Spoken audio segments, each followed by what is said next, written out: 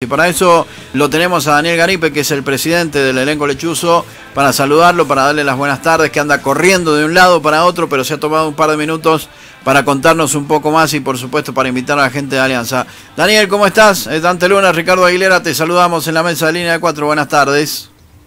Buenas tardes, Ricardo, a usted, a Dante y a toda la audiencia. Bueno, gracias por el tiempo que te has tomado, sé que estás a full ahí terminando los detalles, ¿no? Sí, es normal de cuando hay un evento así que trata de uno tratar de estar en todos los detalles, a veces quedan detalles por hacer, pero tratar de, con la gente que lo acompaña a uno, tratar de estar en todas las cosas. Bien. Bueno, finalmente llega la fecha y han tenido esta iniciativa de hacer la presentación como corresponde, presentación en sociedad, no solamente del plantel, de la indumentaria y de todo lo que van a presentar, valga la redundancia, en este torneo regional, ¿no?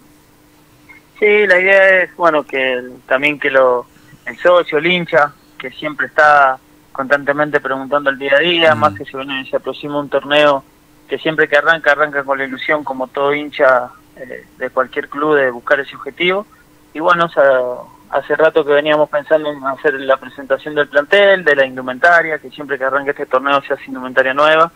Y bueno, y también aprovechar para agasajar a algunos jugadores históricos que han estado en el club, han salido del club, y también para demostrarles que uno no se olvida de los momentos que ellos los han hecho vivir como hincha y simpatizante del club, para que sepa que siempre los tenemos presentes. Son detalles que siempre que dicen que hay que hacerlos en vida, ¿no? Y la idea es tratar de mostrarles ese detalle, que siempre están presentes en el club, y que también invitarlos para que se vayan arrimando de a poco, porque sabemos que la situación a veces no es buena, que a veces aleja un poco a la gente de las canchas porque las entradas están un poco caras, por X u otra cosa.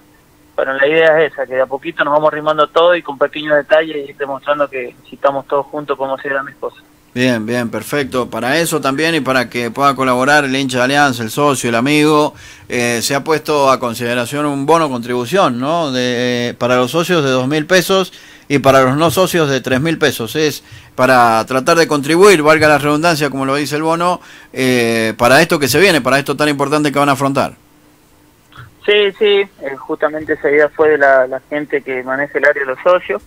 Y bueno, se largó en la comisión directiva, dieron el visto bueno y bueno, largaron ese bono contribución, pero es para eso, para solventar gastos. Sabemos que va a ser un torneo que va a conllevar muchos gastos y bueno, la idea es tratar de empezar a buscar reservas, recursos para no tener por ahí esos problemas económicos, porque hoy abrir una cancha cuesta casi el doble de lo que valía antes y bueno, siempre uno tiene que tener esa precaución para no tener sobresalto. Sí, sin duda. Bueno, además de los reconocimientos, además de la presentación de la indumentaria y demás, van a hacer sorteos y demás para la gente que se dé cita, para la gente que los acompañe, que también se pueda llevar a lo mejor algún souvenir, ¿no? Sí, la idea es pasar un lindo momento, que conozcan también el plantel, los chicos nuevos que han llegado, más allá que algunos los conocen, presentar la ropa nueva, que siempre está la incertidumbre, porque como todo hincha quiere ver la camiseta nueva, y también eso, hacer algunos sorteos y compartir con gente que hemos invitado, que hace mucho tiempo no la vemos, que ojalá puedan venir para recordar todos esos momentos lindos que nos han hecho pasar. ¿Mantienen la misma marca, Dani? Sí, sponsor sigue siendo Prisma, el sponsor oficial nuestro. Bien, perfecto. Bueno, y ya para el fin de semana, ¿han acordado el precio de lo que va a ser el valor de la entrada? Estamos ahí ultimando detalles, porque bueno, estamos terminando de esperar que seguramente entre recursos de hoy o mañana ya vamos a tener algo. Nos largó el presidente de la liga ayer, un aproximado de los gastos que podemos llegar a tener al abrir la cancha, pero bueno, estamos esperando la confirmación oficial de cuánto va a ser el tema de arbitraje y todo eso, y ahí saber, pero igualmente ya tenemos un monto que nos han pasado que se puede llegar a jugar en el buen sentido de la palabra, lo digo, ¿no? De los precios. Nos han largado ahí algo estimativo, pero bueno, estamos esperando ver eso, porque bueno, sabemos que todo sube día a día acá. Yo puedo largar un número y después que la gente vaya el domingo y se encuentre con otro número, que eso trae a molestar. Entonces, hoy o mañana ya vamos a tener confirmado bien todo y ahí seguramente lo vamos a conocer públicamente. Perfecto. Más allá de los jugadores que llegaron y que ya dimos a conocer aquí en Línea de 4, que muy amablemente nos han comentado ustedes, ¿se espera la llegada de algún jugador más o de un par de jugadores más? Sí, estamos hablando con uno o dos chicos de afuera, pero bueno, hay un problema que no tan solo lo vivimos nosotros, también lo viven los otros clubes, porque al haber tantos clubes que participan, un poco que nos quedamos sin jugadores o el abanico de poder buscar chicos de acá. Entonces tenés que empezar a mirar un poco para afuera, pero después viene otro problema, que nadie te quiere alquilar un departamento por 2 o 3 meses. Entonces, ¿qué es lo que conlleva un torneo de esto? Entonces, bueno, todos especulan con lo que se vive en el país y bueno, y un poco que también nos traba poder traer a alguien de afuera. Sin duda. Uno ha jugado a esto y cuando uno va para afuera siempre, más allá que vaya solo con la familia, siempre trata de que le den una comodidad para poder descansar bien, todo eso, y bueno, esas son las cosas que nosotros hemos progonado, pero bueno, estamos medio complicados con eso, pero bueno, no tiramos la toalla hasta que nos digan se cerró el libro de pase. Y por mientras tanto seguimos conversando, hablando con algunos chicos. No es fácil el mercado, sobre todo lo económico, pero bueno, seguimos ahí a la charla con algún otro, pero por el momento estamos muy contentos con los chicos que han venido, con el plantel que hay.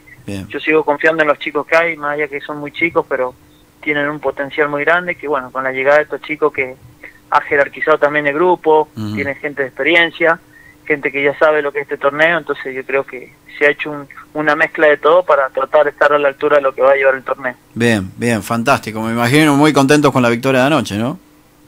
Sí, la verdad que sí, cancha difícil, un rival que juega bien, un rival que se hace muy fuerte en la cancha de ellos.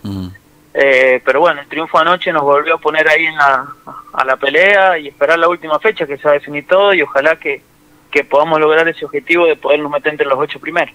Sin duda que sí. Bueno, Dani, no quiero quitarte, demasiado tiempo. Sabemos que están trabajando afuera ahí, ultimando detalles para esta noche a la hora 21 en la Casa de la Cultura del Departamento de Santa Lucía.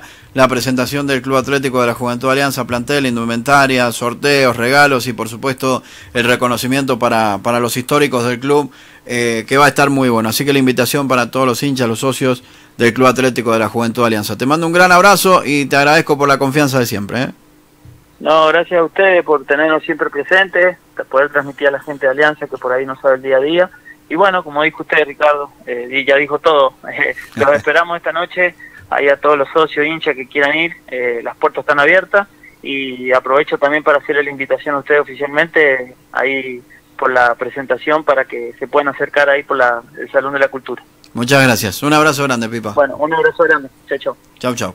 Bueno, ahí está, presidente Atlético de la Juventud Alianza, el Pipa César Daniel Garipe, charlando con nosotros con esta invitación. Bueno, comienza, ¿no?, a